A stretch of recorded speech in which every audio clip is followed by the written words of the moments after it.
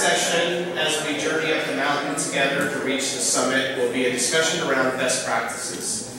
We're going to have 2 chapter leaders and then a society leader come up and talk about best practices. So at this time, I'd like to introduce Ernst Bauer from San Francisco.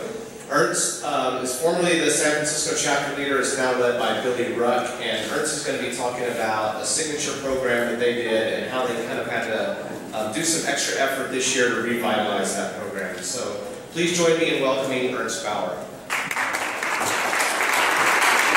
Thanks a lot, Tom. Great to be here. Split in from San Francisco. Always fun to be back in Fayetteville, especially during game day in the Ozarks. But a little history. 1991, me and a small group of alumni in San Francisco got together and decided to start a chapter. And how did we go about doing that? Well, we worked with the new chapter leadership here, the association here with Mike Masechko and his new team, and they gave us a list, and we just started making phone calls and started generating some interest.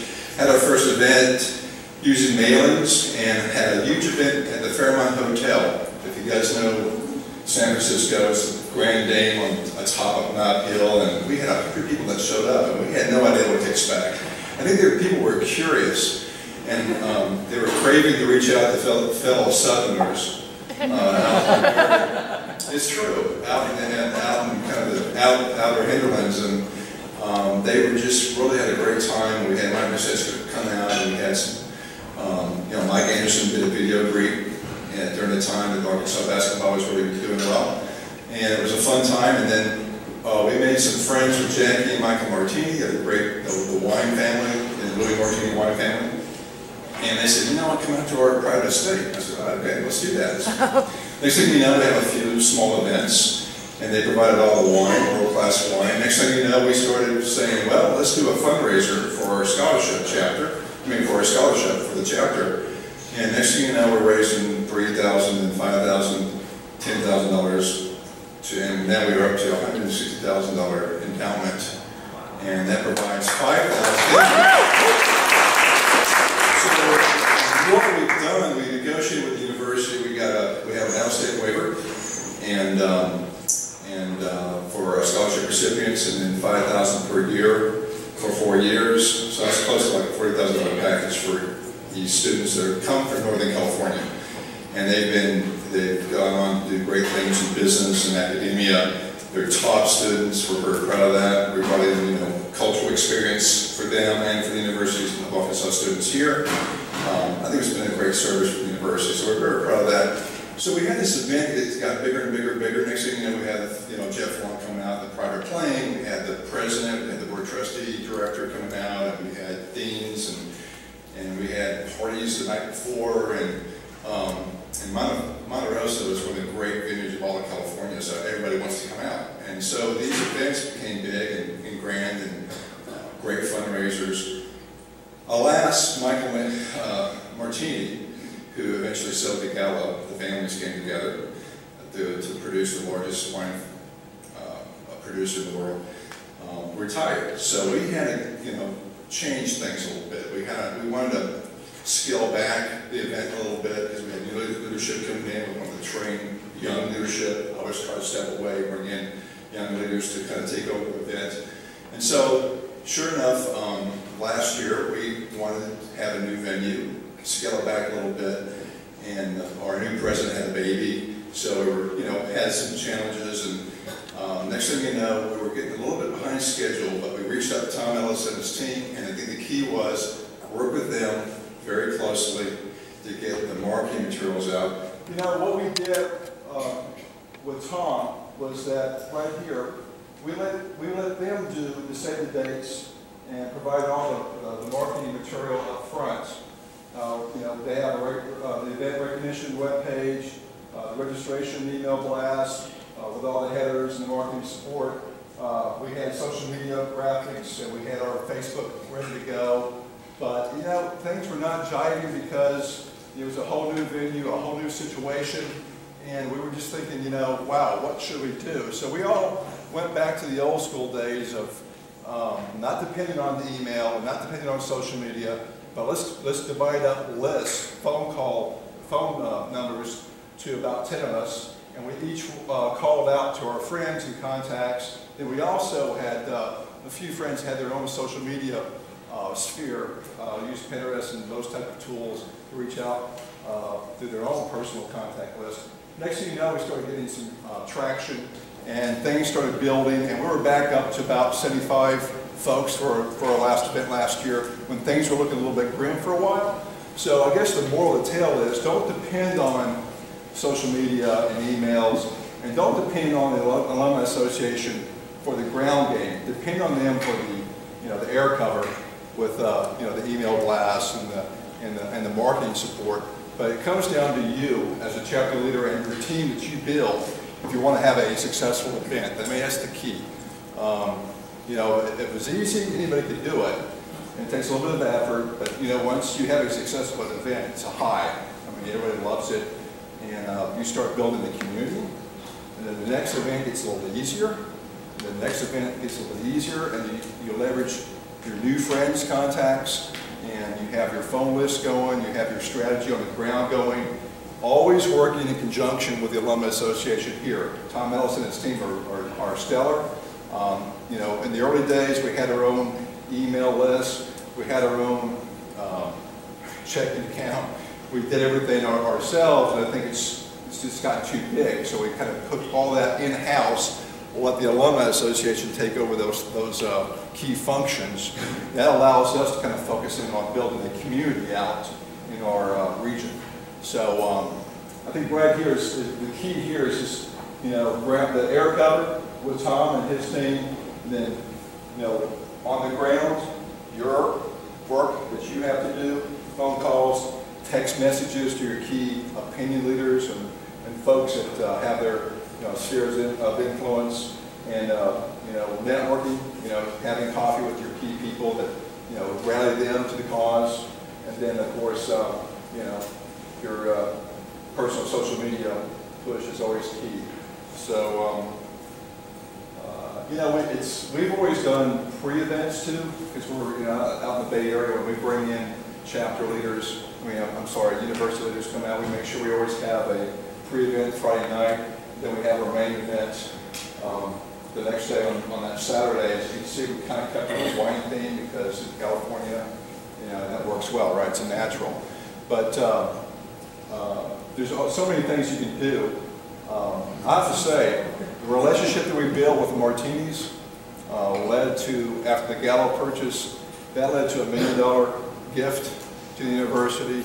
Also led to a partnership with Gallo Corporate to send Walton College marketing graduates to get jobs out of school in California. So, what our chapters do throughout the country makes a big, big difference, not only in friend raising, but fundraising, and also just being key ambassadors for the University of Arkansas.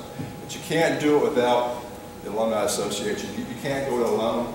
You have to let them do the groundwork, and then you just come in with your team, and it's all about team building to make that ground game work and have a successful event. Any questions? So where did you go first? What's the new? Yeah, the new venue. Andrew Butts, an architect in the East Bay. We had this kind of cool wine consortium of about 5 different small production wineries come together in this little location. So they were showcasing their own wines. And then it's kind of right by the docks and the water on the east side of the bay. And you had all these old ships, livery ships. So we had tours of the livery ships after that. So it's kind of a historical old dock area with this wine consortium. So it's kind of cool. And it was kind of hard to find, but it was really cool when you got there. And so we didn't lose that cachet that we had with the old Monte Rosso Martini estate. It's hard to top, right? So that's always a scare. I mean, how do you top that? But there's creative ways that you can bring to bear to come up with some new ideas always. You never know what can happen. Also, too, I'll tell you one story. We had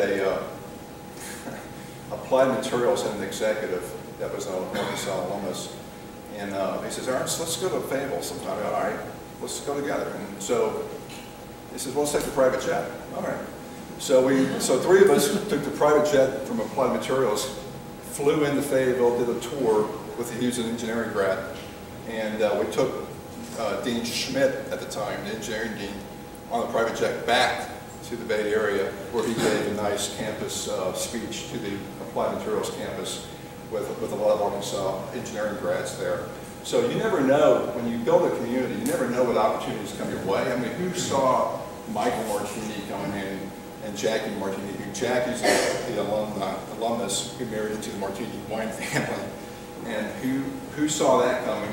Who saw the Gallo relationship develop? Nobody could see that. Nobody saw the $1 million gift that was coming. Nobody saw the opportunity to fundraise to generate a $160,000 endowment for scholarships for California students. You don't know, you just have a vision. I think when we do events in San Francisco, I always say it should be always Stanford-esque. I mean, it's top-notch. Everything you do is best in class. That's the culture that we established. And so when we were struggling a little bit on this transition with all new leadership teams coming in, we knew that we wanted to keep that cachet. And there was nothing that we wouldn't do to lose that. And so that gave us the impetus to go out, make that extra effort to make those texts, not rely on the email blast, but make those phone calls, and to put together a ground game and keep that level of excellence that we have come to be proud of. Yeah, and then we have a Providence College graduate, Scott Tastian. You'll stand up and say hi. He is, for many years, on these events, at the wine event, with the Martini event, we had work crews, about 12 to 15 people, which we had to bring in. And Scott was kind of the leader of that. He became an alumni association member, and even though he's from Massachusetts. He's never been to the South before, so I thought I'd bring him down. He's looking at the MBA program at the Walton College, so kind of cool. And also, just to let you guys know, you don't have to be an Arkansas native. You don't have to be an Arkansas graduate to be a member of the Arkansas Alumni Association. And we've had 3 or 4 guys from California. One was a UCLA grad who was our game watch coordinator, and a good one, and became an Arkansas Alumni Association member for many, many years, still is, a life member. So if you have a good team and produce a great spirit around your chapter, that attracts other people from around the country. So, and they can join the Alumni Association. So, any other questions, scholarship, or yes, ma'am? So Molly? as long as I've known you, you've been this great advocate for all things obey. Thank you for that.